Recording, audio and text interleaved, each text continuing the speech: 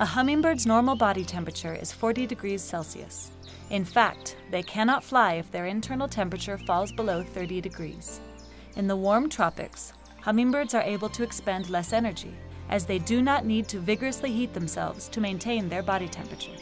During the day, hummingbirds are in constant and frenetic movement, but at night they face a serious problem. How can a creature that must feed every 5 to 10 minutes to maintain its metabolism survive the long night? The answer is simple: by turning off its engines.